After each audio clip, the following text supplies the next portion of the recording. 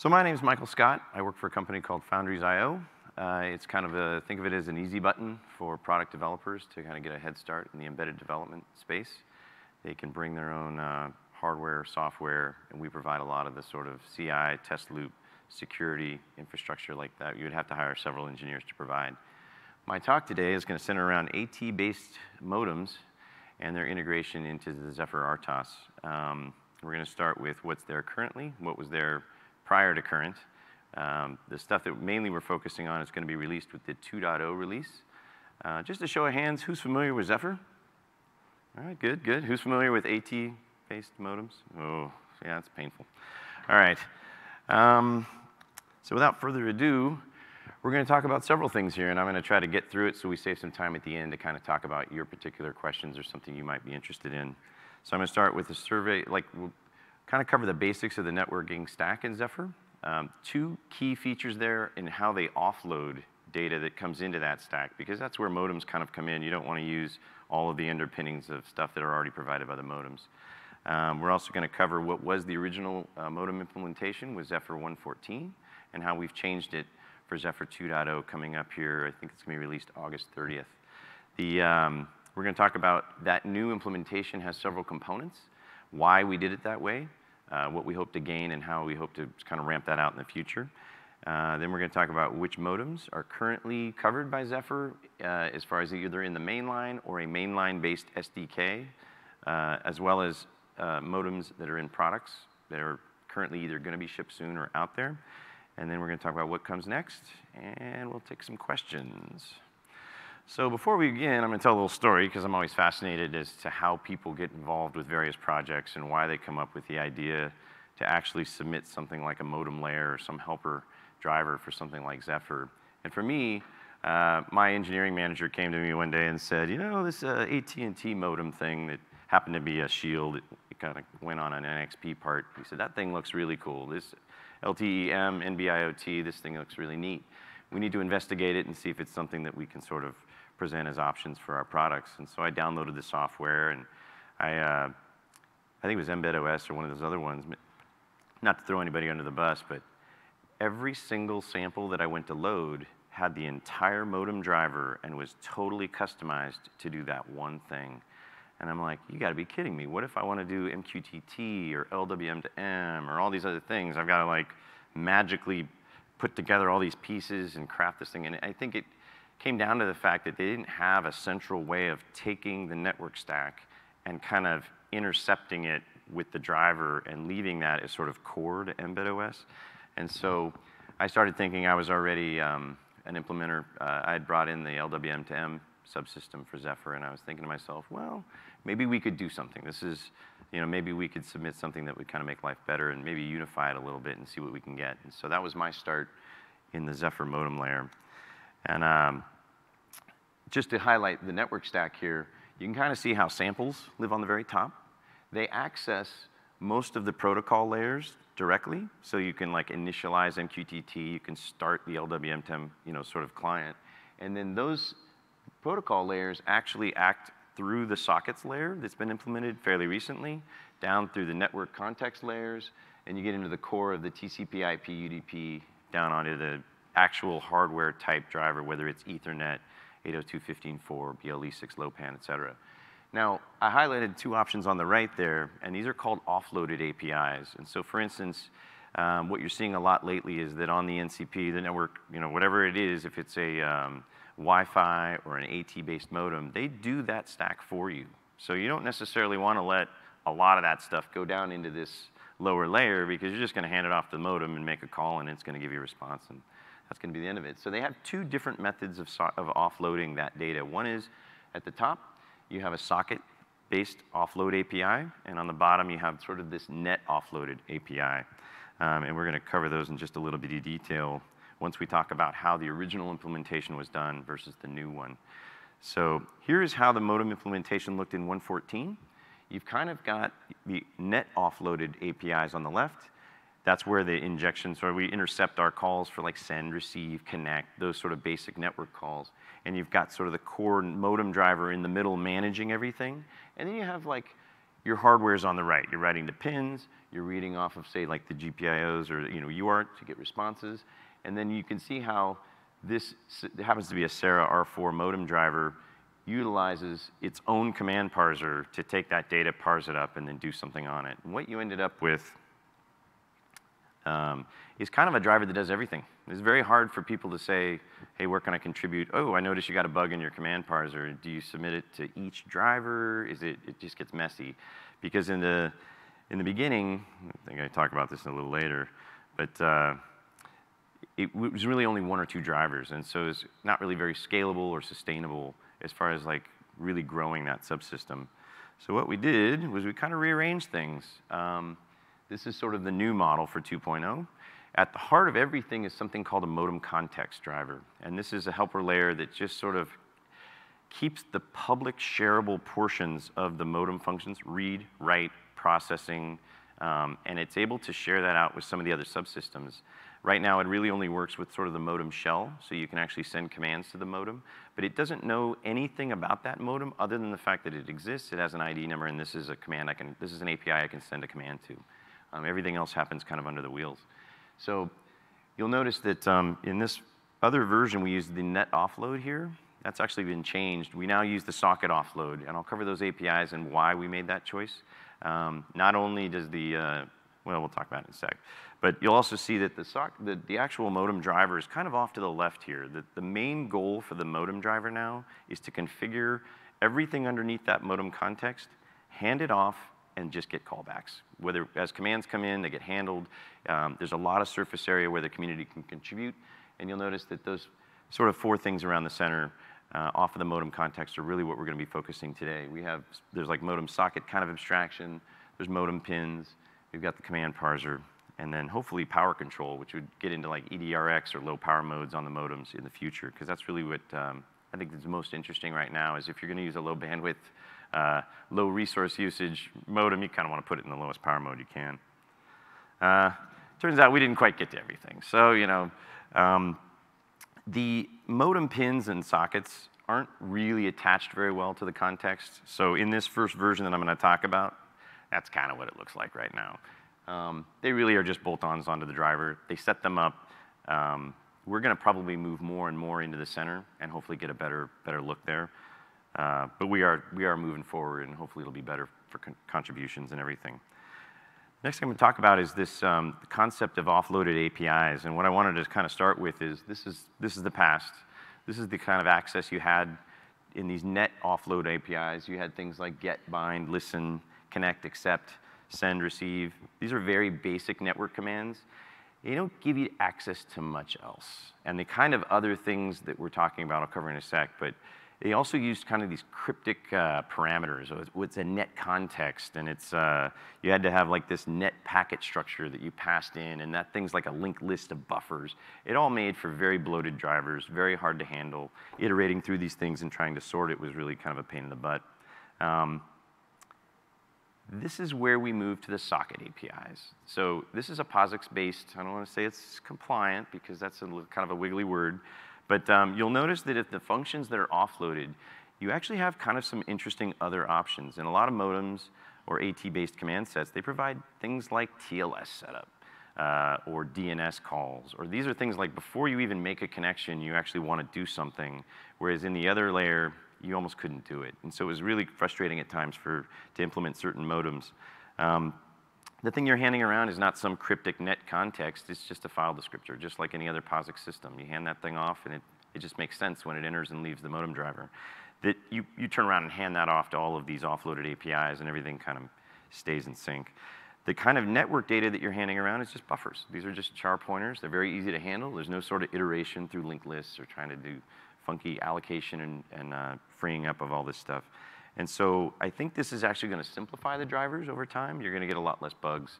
And in many cases, you might even be able to port existing code because of the way it's sort of POSIX based.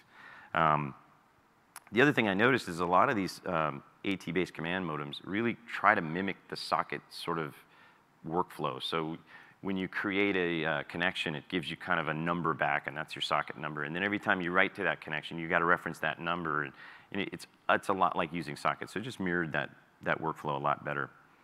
We're going to talk about like what the original idea of having a modem helper layer was. What the heck is a modem receiver? This is like the first thing that got submitted with the first modem driver, and it was done back in August of 2018, way back. It was ancient for Zephyr. And it was submitted along the time, the very first modem driver that I did for that Wistron modem that we got from AT&T. It's just very simple. It's a tight loop. It handles an ISR. It offloads the data off the UART as fast as it possibly can into kind of a thread-safe ring buffer. And then it's up to the modem driver to call back in and say, hey, do you have more data? When he has time, can I just receive something? And if nothing's there, fine, move on. If so, I'll grab it. And then basically, once the modem driver got that data, it was kind of everything else was handled in the driver. Everything was about the modem receiver was very UART specific. It didn't allow much abstraction. Like you had public and private data. There's semaphores in there. It's all kind of messed up. And unfortunately, now that has to live in there a while because there are other drivers that are using it. So now we have our problem. I want to submit a new driver. Maybe I want to change that implementation a little bit. The community started kind of like, hey, how would I do this? And maybe my thing needs to be tweaked a little. And I realized we kind of have a problem. Nowhere to land bug fixes. It's confusing as far as like, what if I want to change a parser? Do I like, copy paste everything? How do I set up a new one? There really was no future with that system. So let's do something better. Earlier this month, I actually finalized the contribution that landed in Zephyr for 2.0. And it centers around this concept of a modem context. You're taking a series of these underlying objects, you're configuring them. You have several different implementations. They have both public and private structures there. So in a modem context, it's what's public. So you get a basic read and write abstraction for the modem interface.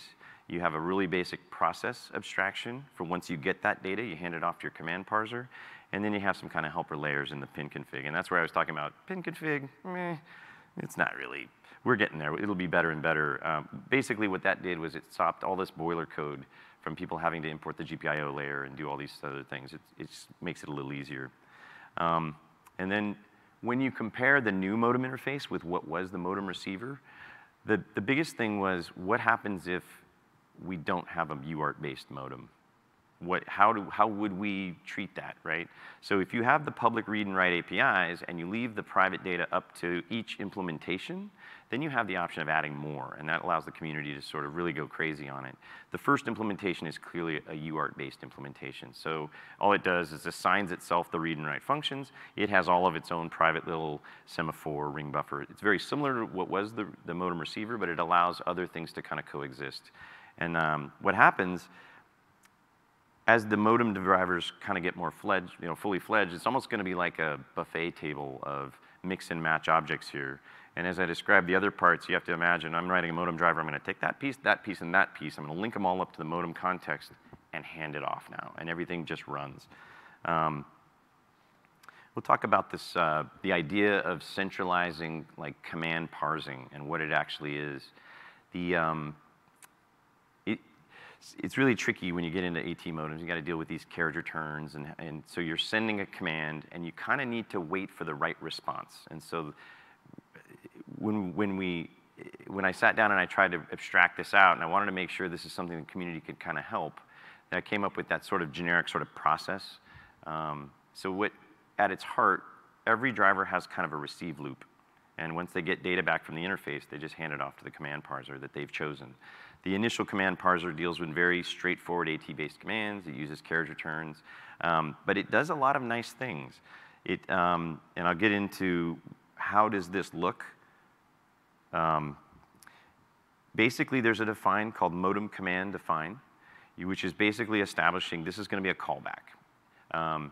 You then create 3 kinds of responses. So one response is a generic response. It's a OK, I had an error, something, maybe even an extended error. And that's what I'm defining right here in the response commands.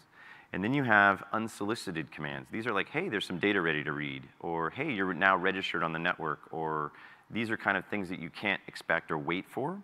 And then there's a third kind of responses. That's the response to the command you're actually sending at the moment. And that's the one you're actually waiting on. So in a way, you can handle your unsolicited, I call the response commands at the top kind of, those are the enders. Those are the ones that say, yep, I got what I wanted. Hopefully in the middle you were able to get some data out of that and use it, because that's what triggers say for instance, you're gonna send a command to read the manufacturer data. In the middle of that, you're gonna get that manufacturer data, it's gonna hit the command callback, and then it's gonna hit the OK. And the OK says, give up the semaphore, let's move on, that command has been successful, or it had an error. You'll notice that there's some interesting parameters here. The modem defines the handler. The modem command itself matches what it's looking for with how many parameters you're gonna get back from it and what the delimiter is. And that's why you're seeing like this string of data there. And what that does is it actually hands kind of like an argv pointer, an array of strings back. So you don't have to sit there and iterate through that data looking for things. If you have your right delimiter, you get the right array of commands that you're looking for. You just grab it and copy it. It actually chews up a lot of the boilerplate that was ending up in the modem drivers that each one was implementing specifically. This is, I'm just going to talk about the config helper a little bit, because every modem seems to have like a power, a reset, or some kind of generic. Sometimes there's GPOs to put it in low power mode. What I found was a lot of people had a lot of different code in there doing different ways to control the modem. And what I found was we want to encourage the right behavior. So in the example that the one that we set up for this first iteration, we use DTS. And so the DTS portion here is actually coming from the binding. It's set up for that modem. It generates this sort of standard define. And that's ending up with like your controller number, the pin number, flags potentially. You put that in a nice big array. You can use it in like in a num, and then you can make generic modem pin rights. You turn things on, turn things off. If you have to wait for an interrupt, it could get a little more complicated. But at least this means you didn't have to like, deal with all the GPIO stuff that you end up setting up in Zephyr. Am I going too quick? No? Good? All right. Let's talk about what those socket offload APIs look like in actual code. And so remember how I said these are sort of POSIX-based. You have a socket call, which allocates the FD. You've got a socket close where you pass the FD back and you're giving it up. These actually end up as functions with sort of these parameters where you then translate that into the AT modem command. And so in some point, you're probably, you're busting out that tech spec going, okay, here's my, you create sock, whatever. It seems like every modem has a different set of commands to manage this part of it. There's no 3GPP standard for all the socket-based, network communication. But then what you do is you assign those functions to this offload structure, and you do have to register it at the bottom there. So somewhere in your modem init, you're going to call register. It then says, I need to intercept all this stuff, and instead of pushing it down the stack, I can deliver it over here. And it's actually really cool. You can turn off the stack at that point, and it makes your code size small. It's kind of neat that you can actually put these modems on very, very tiny devices. The next thing I'm going to talk about is how to get started. I know a lot of people on Slack and on IRC have like, I'm confused. I know I could probably build this modem driver and I could connect it right up to your LWM10 client, and that would be great. But I may not want to do that. I don't want this thing to all of a sudden try to get and receive data. I want to sit and maybe just tinker with it a little bit. And so here's some helpful tips. You're going to have to get your AT command reference, first of all, and get real familiar with it, especially the networking portions of it, how to create a socket, how to send data. Do you have limits on that data? Does it need to be hex encoded? All that sort of stuff you're going to have to know. The next part is really get familiar with the Sarah R4 modem driver. That's the first modem driver that really uses this modem context setup. There's not going to be much that you can copy and paste from it, but you can certainly set your driver up the same way as far as here's your handlers, here's how you squash them down into an array and hand them off. That driver is probably going to get you on a good start. Here are some helpful config items. I love to enable modem shell. I think it's a great way to play with the modem. And I like to play the hello. So I'll compile the hello world sample, which literally prints hello world and stops. But meanwhile, behind the scenes, the modem shell is still running. You can send AT commands. You can watch for responses. You can really play with the modem driver a little bit. And what I'm illustrating at the bottom here, if you're familiar with Zephyr and the West build system, you can actually tack on config items on the fly after the double hyphen. So I'm actually not running an overlay config to enable the modem. I'm literally just enabling the modem with all these commands. And you can do that with any sample in the Zephyr library. And there's a link to the Sarah R4 modem driver there at the bottom. So we're going to step away from the technical stuff a little bit, and we're going to back up. So here is basic lists of just which modems are covered in Zephyr right now. This is the original AT&T IoT starter kit. It's a Wistron modem. The AT commands are a little sketchy at times. There's a lot of workarounds. I'm not recommending people necessarily jump into this one. If you already had some investment there, you might want to take a look at this. The one thing I will point out is the first two are actually shields, and you can, any piece of Zephyr that has Arduino headers and it has the DTS defined for them, these shields also have matching defines so that you can mate them via the Arduino headers, and it will just work if you specify it in the shield parameter there. We spent a lot of time really trying to abstract the shield layers out, and I think you can really see the benefit on these. This one and the next one, this is the one I kind of like to toy with, and I would recommend if somebody does want to jump in and have a good time with it. This one is a SparkFun product that they took a Sarah R4 modem. They slapped it on our Arduino header. You only really have 2 pins plus the UARTs. It's very easy to play with. It doesn't matter whether you have a Nordic, dev kit that has Arduino headers. You could have the Freedom board, which has Arduino headers, or you could have an SDM part that has Arduino headers. It'll pretty much work with almost anything, as long as you get the DTS right. Actually, in this case, it's all taken for you. This one in particular, if you literally run it for any of the networking samples, it should just work. If it doesn't, it can hunt me down and, you lied to me, I hate you. This is an interesting one, and I wanted to talk about this one a little bit. This is a brand new product from Nordic, or fairly new. It's a system on a package, the 9160. They use a Zephyr-based SDK. It's one of the first companies that actually has taken Zephyr, adapted it into their software development kit directly. They have all of their own samples written for this that are literally going to work out of the box. It's a really neat, they're really leveraging their SDK plus like really well-built network samples. They have a cloud-based connector. I helped them get the LWM10 client up and working for this. It's kind of fun. It's really, I mean, if you guys have worked on Nordic dev kits, this is just like a dev kit style, but with the modem part included. It doesn't have BLE or any other things included, but it's that sort of same form factor. And the last one I'm talking, so this is not a modem that's actually supported in mainline. This is an actual product where they chose to implement it using Zephyr as the driver, and they hand that as the software piece out for people that are looking to customize the modem in some way or run some sort of custom software. I thought it was interesting because I communicated with this guy for quite a while on the current modem driver and how we were going to make it better. And he was super excited. He's like, I'm not going to touch that because we're going to ship this thing and we're going to get it out the door, but I want to talk to you later. So I did want to mention it. Hopefully he's going to submit the actual driver to mainland Zephyr here pretty soon. Maybe it'll get in for 2.1. But this is an interesting, kind of an interesting product. And they're again, they're going to hand Zephyr out as sort of the out-of-the-box demo that you can code on this. So now that we've covered all that, what's next? Clearly, I had a couple of fibs in my diagram there that we're going to try to work on. We should really abstract that network layer, the socket-based connections, so it's easier. There's a lot of boilerplate stuff in there. It just doesn't need to be in the drivers. We need to move more and more into the context so that the hard work of building the driver that shouldn't be there isn't there. We need to support the low power modes. One of the guys had a really interesting idea of actually being able to, one config, enable a bunch of standard 3GPP, like out-of-the-box modem commands set up as handlers already. So like for instance, a lot of like reading the manufacturer data, the model, all of that stuff is set in stone. It's part of the standard. It just should just work. So if we were to have a 3GPP layer, you would actually cut your probably modem driver in half. All those handlers would just exist. There's some other really interesting ideas of creating a new interface called a dummy interface.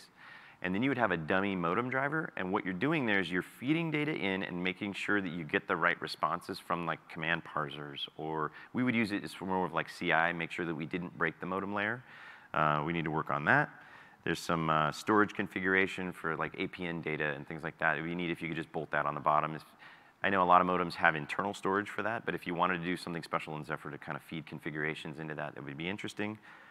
And now we're open for drivers. I mean, it's more about, as people get interested, you pick a driver, and it's not as hard as you might think. Once you get used to the code, it should be easier. It could, now at least you have a place to post bugs. If you see a problem, you can actually post it on the mailing list or post it up on the Git site. And with that, I'm going to open it to questions. Let's see if, does somebody have something specific as far as something you were interested in? Right here. I know with a lot of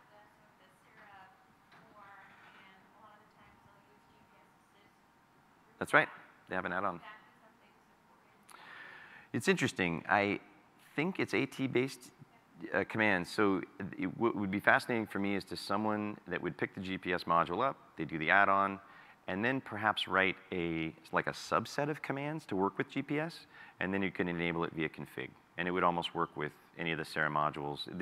The Sarah R4 module happens to work with the U2 module as well, which was an interesting contribution. But that's a great idea, I think, is enabling GPS via that. Several of the modems have those type of add-ons as well, not just the Sarahs. Was there any other questions? Yeah, you mentioned it was almost POSIX. I don't. Where did you get tripped at? POSIX is a love-hate relationship. It really is, and as soon as you say, "Oh no, it's POSIX compliant," and then they'd be like, "Hey, wait a minute, you don't do this, and you don't handle this." So I hesitate to use, POSIX compliant as a word. It is POSIX-esque. It is POSIX, and you should be very comfortable using those commands. They're going to give you a file descriptor. They're going to do the things they should do. I just didn't want to, step on any. You can get into arguments real quick. It's almost as bad as tabs versus spaces once you step in the POSIX space. Absolutely, and there's code out there.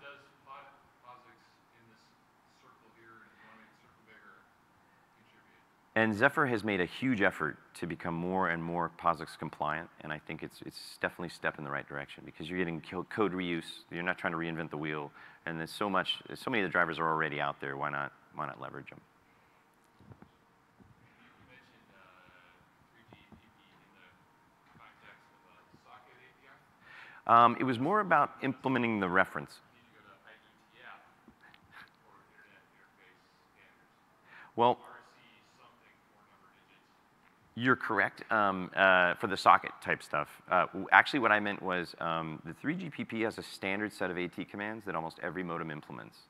And so I felt it might be interesting if we had a layer that you could just turn on and it would automatically pre-query like what sort of like the ops that you're connected to. It might actually pre-configure sort of some of the passed-in commands and stuff, and automatically be able to query the manufacturer info, the software version, things like that. It gets a little weird when you're implementing the OK error parts that are so specific to your driver, depending on are you waiting on something back and things like that. But I thought it might actually reduce the size of the drivers quite a bit. But that was the 3GPP reference that I was talking about.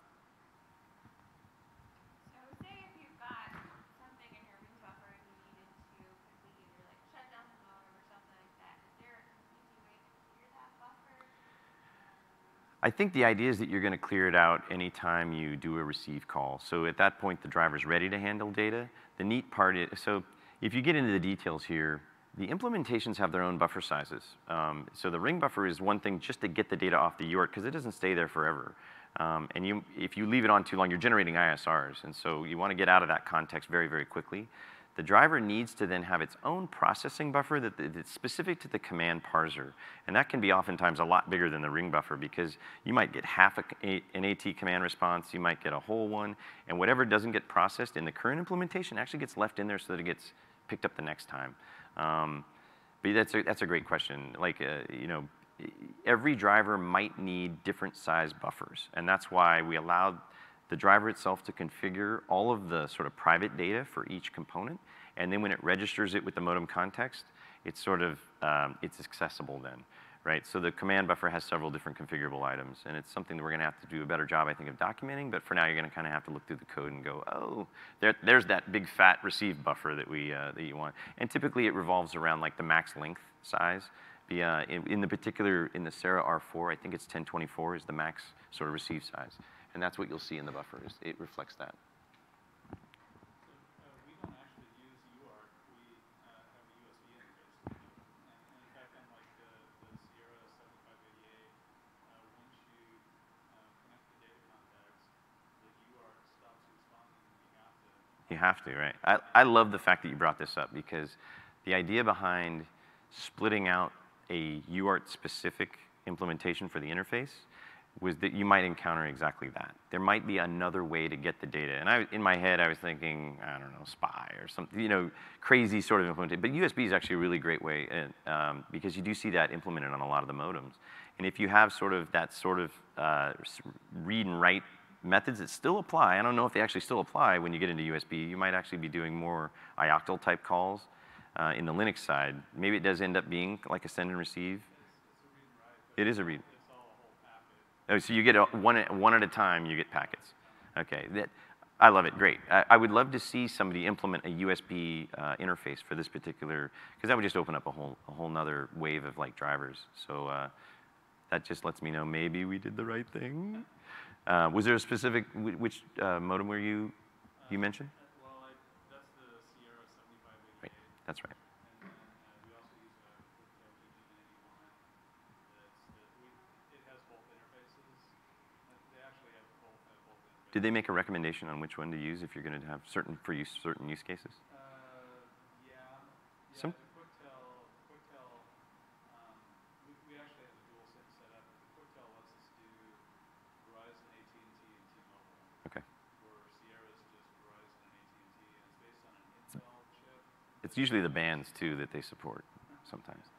I was thinking, actually, I don't know how easy it is to do low power on USB. Sometimes it's harder with the teardown and the bring up. Sometimes they go, if you're going to do low power, recommend UART. It's easy to turn the UART, like IP, off in many cases. But that brings us to what's next. I mean, there's things like, so I can tell you right now there are about 4 modem drivers in Works. The one that I mentioned for the Pinnacle is the one that's probably the closest. There was another modem driver written for, I think, one of the Qualcomm modems, which I thought was really interesting. Hopefully he gets that up and running pretty quickly. And there were 2 others where I think they mentioned it, but I may have forgotten. So we'll see how quickly they can adopt sort of, because I really wanted to see new submissions in using this. I don't want people to keep writing these sort of copy-paste drivers and really hard to manage. So we'll see how quickly they come up. But I think the more example drivers using this, it's actually going to get the snowball rolling. People are going to have an easier time implementing them, and there'll be a lot of really good examples. But I would love to see a USB implementation. Any other questions? All right. Well, with that, have a good afternoon.